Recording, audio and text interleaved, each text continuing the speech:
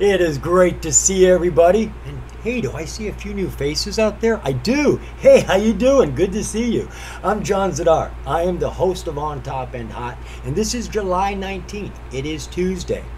Now, what I do on this show is I like to focus in on OTC and penny stocks that are, well, hot, that have great headlines, super technicals, or just buzzing all over the internet, and then I share them with you at the end of the day. Now remember, a penny stock is any stock under $5, so we could easily be looking at stocks on the NASDAQ or the New York Stock Exchange, which is actually beneficial. You do know that those are free to trade. There's no transaction fees with major exchange stocks. I'd like to say that for OTC, but I got to pay $14 round trip. I hate it. Now speaking of OTC, all this news over here is OTC market news. It's not a news feed. It's just news that caught my attention and I'm sharing with you. There's a lot of news out there. I can't give it all to you. But if you haven't had a chance to look at any of it, there's some of it. So we are over here at the OTCmarkets.com website. This is where I go whenever I do research on an OTC stock. For one reason, it's updated every single day by FINRA and SEC. That means all that pertinent and important information I'm constantly looking for is right here, always current. If you're constantly going over to Google searching out this information, you're constantly wasting your time. Just come over here. Too simple, right? So how did our OTC market fare today? Pretty much exactly the way it did yesterday. We finished yesterday like we did today at $2.4 billion. We normally do about 2.1. We have done higher. I've seen it at 3.2 about a month ago, but after we hit these highs, we normally go under 2.1. So we just have this huge bounce. We have been sticking up over 2.1 for the last 3 days. Maybe it's a start of a trend. Our share volume, we're staying in the low teens. Yesterday, I think we were at 13.2. Today, we're at 13.3 billion. I do want to see it go up, but we were stuck under 10 billion and under 5 billion for at least 2 to 3 months. So this looks better than that by a long shot. And our trades, well, we've been stuck between 250 and 300,000 trades a day. A year ago, we were doing 500, 600,000 trades a day. So there's definitely room to grow. Now, if you were to plot the OTC market on a chart right now, we'd be going sideways, which isn't all bad. That's better than a bloody dip. So, our market didn't do too bad today. I didn't see any real explosive stocks that are the talk of the town or anything, but there were a lot of stocks taking gains, and some of them with real low volume. Some of them had some really great news too. So I've got an array of stock I want to share with you right now. You ready? So am I. Let's go. Our first stock we're taking a look at is a mystery of a stock to me, but it's a hot mystery. This is ticker SKFG, Stark Focus Group. Now the company didn't have any news today, but they did have a filing come out, and it was short and brief, but it was potent. Now what was a mystery about this company was its charts. When I went to see what the charts looked like, there was only a few days of trading. No matter how far back I went, there was no history. Now, I haven't done a deep dive on this company, but I did look around to see if I could find anything obvious. Nothing obvious. Maybe a ticker change, maybe expert market. I really don't know. What I do know is that they only had a filing and they haven't had a news press. I do believe they'll be coming out with a news press to announce what's in this filing, which I'm going to share with you here in just a minute. And when they do, I expect this to run again. So SKFG finished today at $3 with 58% gains. Must be some aftermarket activity because it was just 3.25 with 72% gains just before I started talking to you. She's on the pink tier. She's current. She has not got a verified profile or a verified transfer agent. 2 green ticks we normally have up here and we like to see. I wouldn't panic with them not being there, but we do like to see them there. And the company is a show risk. This means that they're in business, but they're not making any money. And that is the problem. And that's where the filing comes in. So what does this company do? Nothing. I know they say they work in retail apparel, but they don't. They're not doing anything right now. So what was the relative volume around the company today? Wow, she normally does 153 shares a day. Goodness gracious. Today she did 52,000. So that is a huge increase, even though it's not a huge number. Maybe we're getting on the car of the train before it's moving too fast. Let's see what our share structure is here.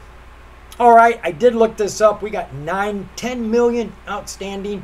The float, I get that from the unrestricted shares, which they don't have listed, but I did look it up, and it is a measly 1.5 million shares.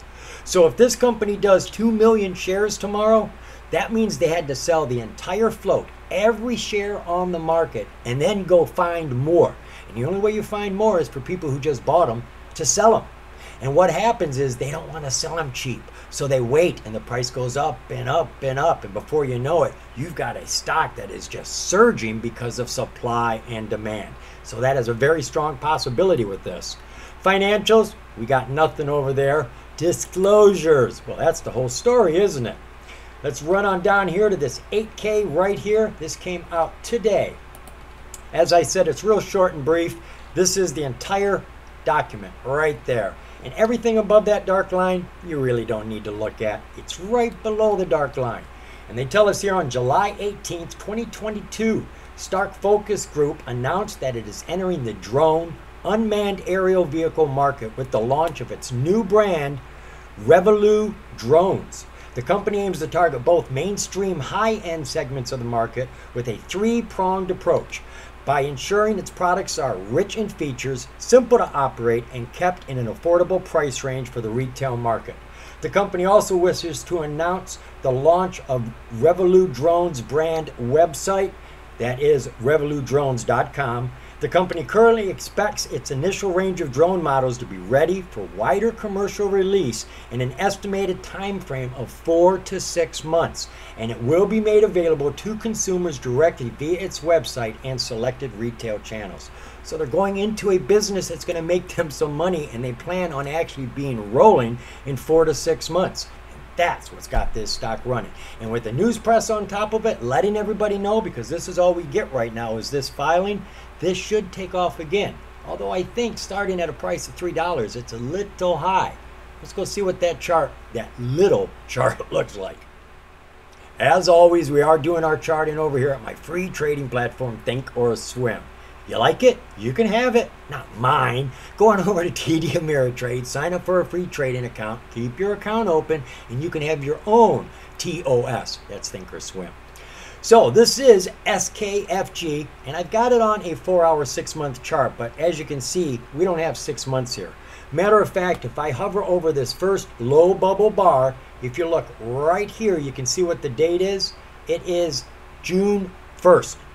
The very next green bar is July 15th.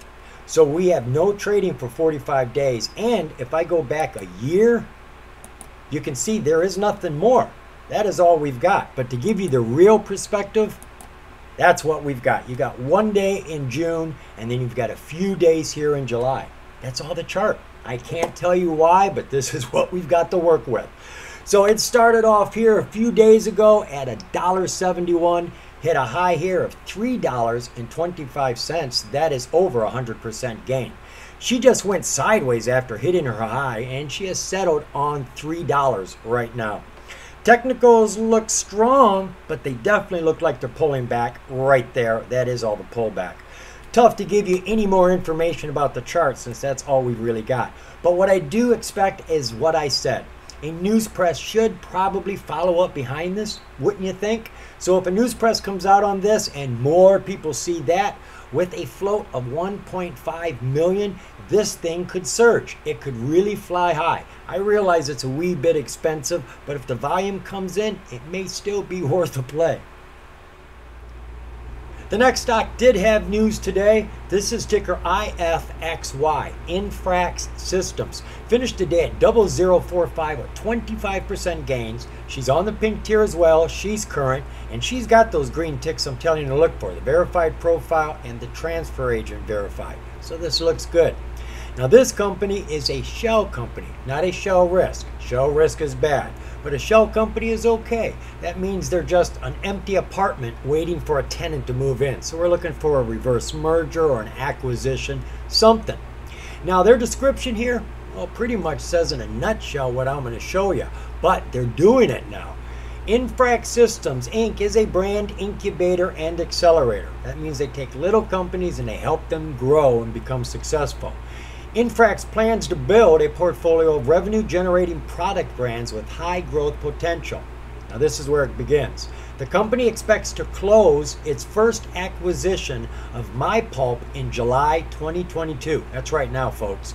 MyPulp is a U.S. master importer and distributor of specialty nostalgic food and beverage products catering to the Latin American market segment. And that is it in a nutshell. But I will share the news with you today because it does say more.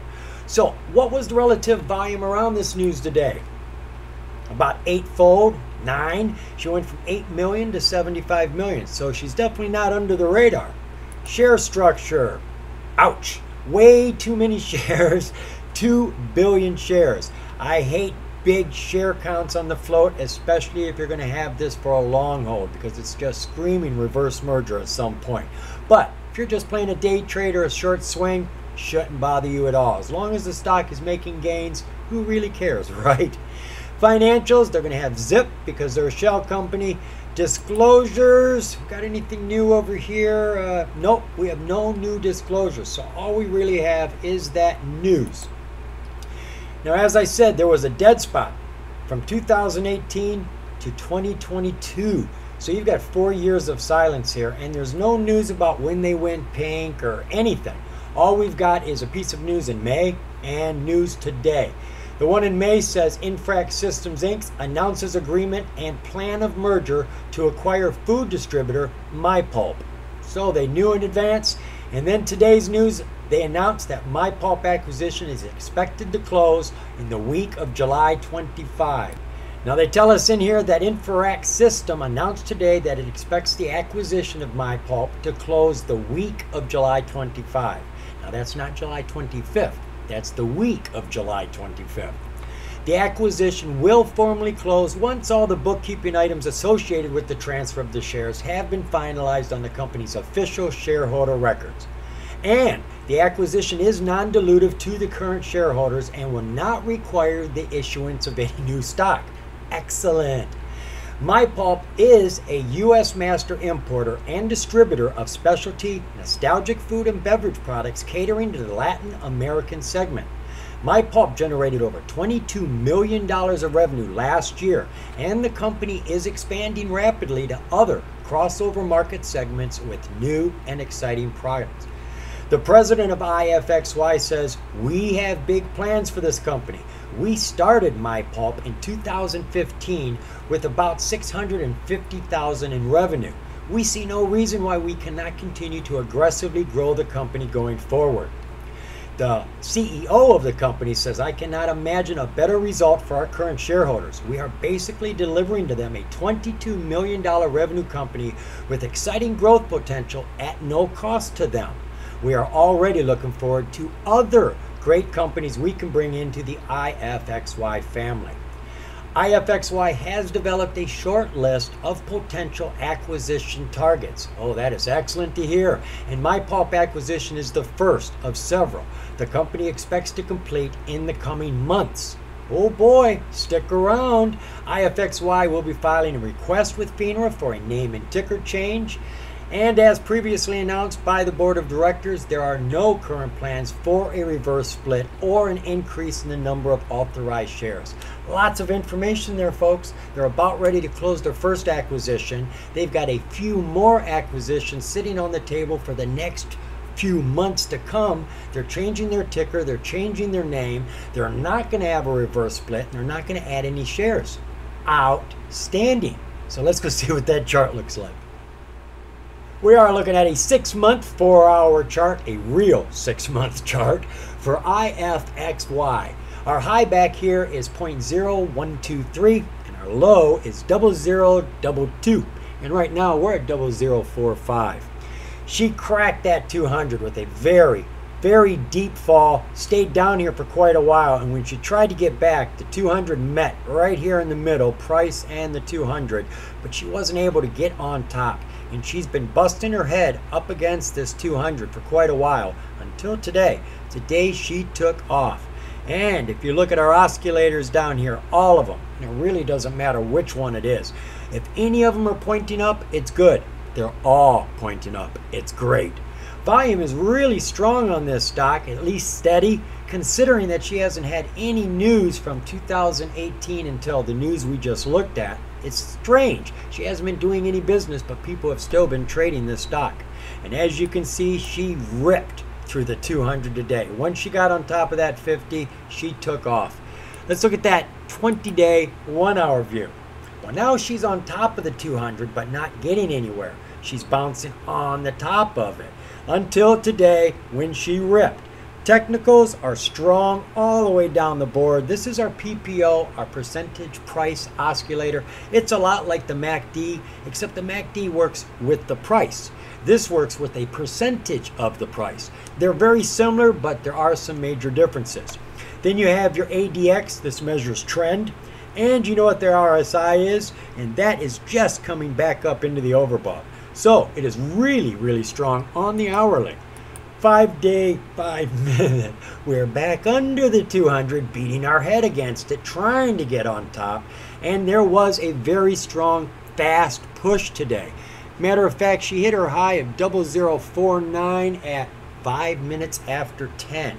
So she jumped from 0035 to 0049 in about 30 minutes, and that is my exit point on a morning surge.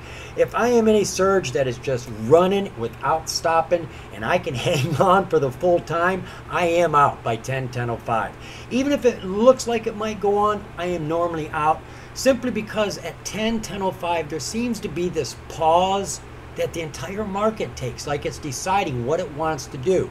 So rather than wait for that coin to come down and see what it is, I just get out. I take my morning surge as a play all by itself. If I want to get back into it, then I'll reconsider, because that's what happens most of the time, a very fast drop. Now it might come back, but look at all the frustration, all the time you had to wait for it to come back. And rather than fall any further, you could see it was waiting for the 20-day SMA to come to it, and then it bounced right off that 20-day, bounced off the 20-day again here, and then crushed through all of the SMAs and is now coming back to the 20. It's showing a lot of homage to that 20. And if you take a line, if I get the right one, I do, from the bottom of the surge to the top of the surge and cut it in the middle. You can do it mathematically or you can eyeball it. But what I'm looking for is the attitude of this gain. I want to see it keep more than 50% of everything it threw out. And this is doing that. As a matter of fact, look. It is actually, now I'm just in the ballpark, but you can see it's very, very close. This came down and is bouncing off of the halfway point, the 50% gain mark. So this is a strong stock. It doesn't want to go beneath this, and it looks like it's ready to bounce again. Our 200 is pointing up. Technicals, we got a crossover just like the MACD on the PPO is impressive. You want to see this going up. Our MACD has just hit the signal line. It too is a crossover. Don't worry too much about this pointing down. It isn't going to hurt the price at all. As a matter of fact, you see what we got going on here? Do you see how it's doing that? It's opening up like a fifth fish mouth. That spread right there, when it does that, is a guaranteed climb. Guaranteed. So when you see this red and this blue start to go wide apart, the price is going to fall. If you see them coming together, but you have to have the PPO on the top and your ADX on the bottom. That's why I have them set up that way. So it kind of looks like an hourglass. You see the mirror image. I actually use that as a technical. So this looks like there's a very strong chance it could continue running. And remember, they're going to close this deal on the week of the 25th. I don't know how many days that is. That's next week probably. That's probably next week. So they're going to have a news press come out that they closed this deal. Now, I do believe that news about the closing runs more than the actual news press of the closing. It seems the facts aren't as juicy as the speculation.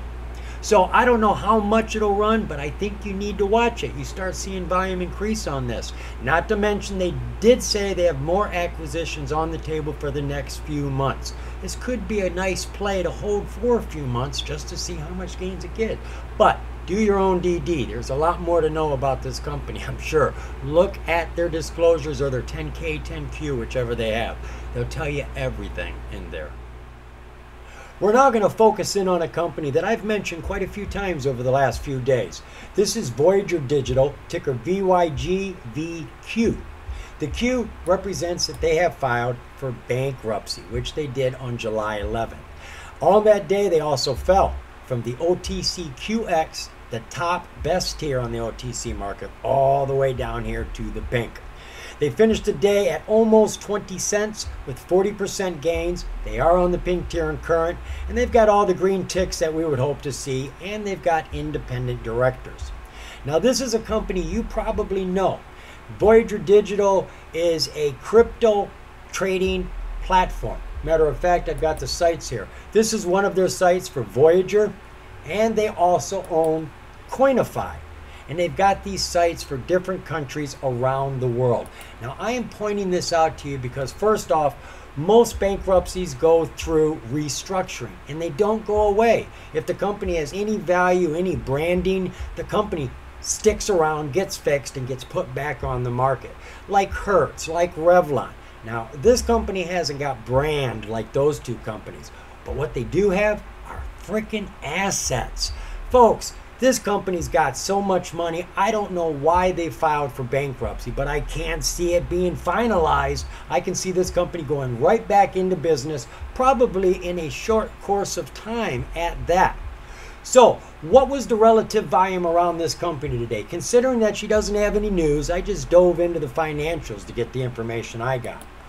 Her volume today, she only did double. Only double. She is under the radar, and I got to tell you, folks, these bankruptcy plays have been paying off well, but this one should pay off a lot better. I think you're going to agree when I show you what I found. So she went from 2.5 million to 4 million, not even double. Share structure. What has this company got? Oh, bloody heck.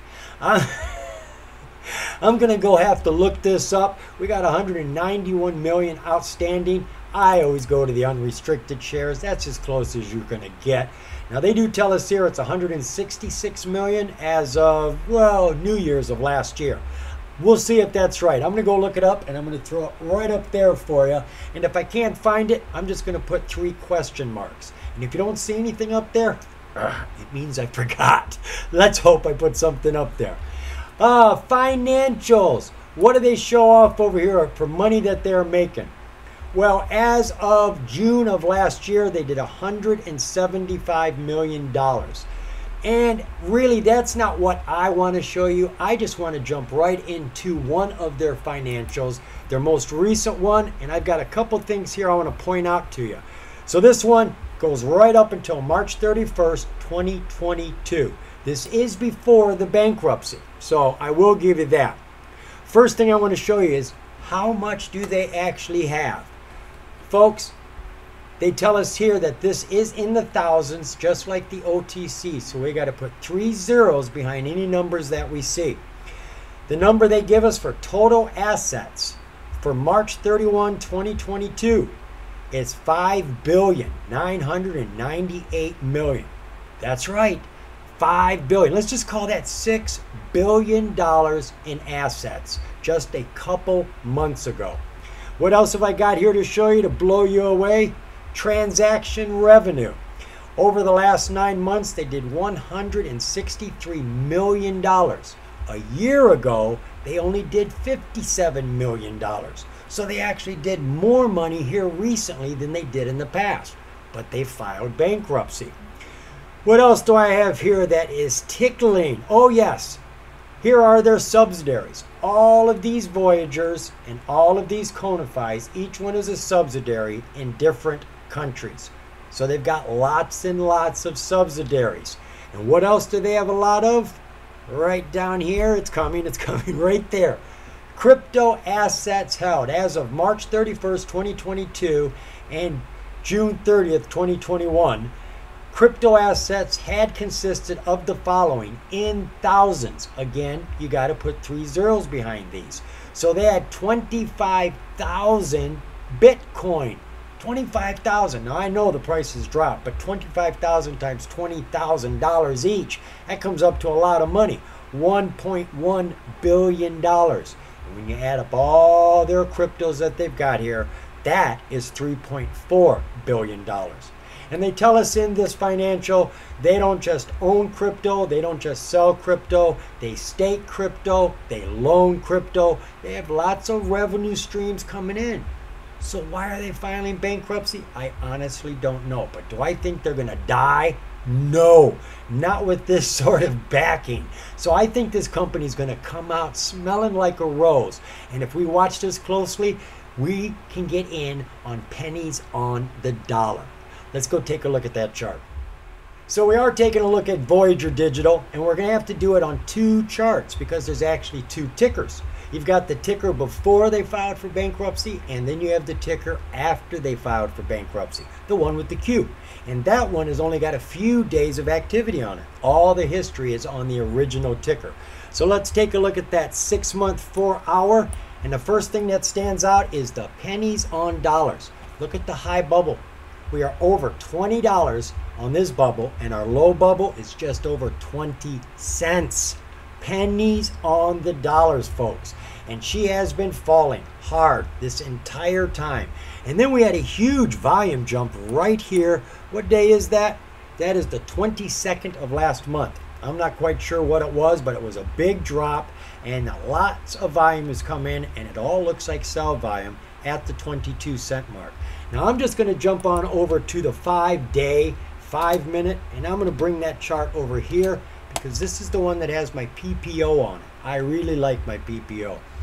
So we have a low bubble and a high bubble all in the same day.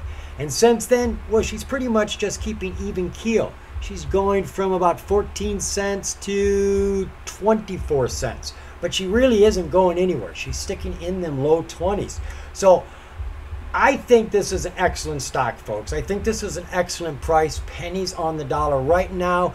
If you got in and she did go back up to $20, that would be a 10,000% gain. That is 100 times your investment. Now, I don't expect this company to go anywhere with $6 billion in assets. Do you?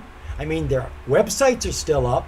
They're still trading crypto. So how bad can it be? So what I expect is a news press to say they're going to restructure whatever they got to fix. That's probably going to make this thing bounce. And then, of course, there'll probably be a dip when it gets quiet during the restructuring. And then when they get back on the market and that Q falls off and it just goes back to the F, this thing is going to run from 20 cents to $1 to $3 to $20. And you're going to be going ching all the way to the bank. And finally, last but not least, are our leftovers. Folks, I see a lot of stocks through the day, but because of our time constraints, I can only focus in on so many. So I've got a few here that were on my table. I'm going to give you the tickers and the catalysts, and I'll let you take it from there. First one we are looking at is ticker XALL, Exale Holdings. Finished the day with a 7% gain, but I think there's more to be gotten. She had news today. Exale's to acquire AI Growth Hub and expand AI-based solutions. Just picking a few sentences out here, Exale's Holdings will acquire AI Growth Hub in a share exchange agreement and will become a wholly owned subsidiary. The new company is based in St. Petersburg, Florida, and provides business solutions that focus on acquiring customers and enriching the customer's experience. With this new machine learning advertising audience software, they will be able to increase client profitability by 30% in just 30 days. And then down here, they tell us that AI Growth Hub expects to contribute approximately $7 million to the company's revenue over the next 12 months, and they expect this transaction to close by July 31st. And taking a quick peek at those financials, they only made about $500,000 last year, and now they're talking $7 million. The next one we can take a look at is APLD, Applied Blockchain. She did 100% gains. Now this is a NASDAQ stock. She wasn't a penny go to 2 cents. No, she was $1.06, went to $2.12. This had news today, and the only thing I can really see is that they've changed their financial guidance, their projections, what they say they're going to make in the next quarter. They tell us here that they updated their fiscal fourth quarter 2022 financial guidance from $5.9 million to $7.2 million. And again, if we look at their financials, they got nothing there. All right, the last quarter they did $1 million of revenue. They're talking $5 to $7 million now. But even worse than that, it cost them $2 million to make $1 million. So anything above minus $1 million is good. They look like they should be in the money here shortly. And the last one we got is Milk. No, not M-I-L-K, M-I-L-C. This is Millennium Sustainable Ventures Corp. First thing I want you to notice is that she had 80% gains today on the news I'm about to show you, though it's really a filing. The other thing I want you to see, I can't actually show you the float, but I can tell you it's under 9 million. It's never more than the outstanding shares, so it is a real low float. And this is the filing that came out today on an 8K. Love those 8Ks. Millennium Sustainable Ventures Corp leases from PW Michigan Care a 550,000 square foot high-tech greenhouse located in Marengo Township, Michigan. Milk believes that pending license approval, the property will be the largest cannabis cultivation facility in Michigan and one of the largest greenhouse cannabis cultivation facilities in the United States. So there you go, folks. Hope you can make use of this. So there you go, folks. You got 6 stocks. All of them are doing something, got something going on. Do some more DD. See what's happening there. My favorite out of all of them is Voyager Digital. I think with $6 billion and saying they are in a bankruptcy, that ain't going to last long. And that price of 22 cents, that ain't going to last long either. But do your DD. Dive in. You may find something even better than I found. Remember, the more you know, the more you're going to grow. See you, folks.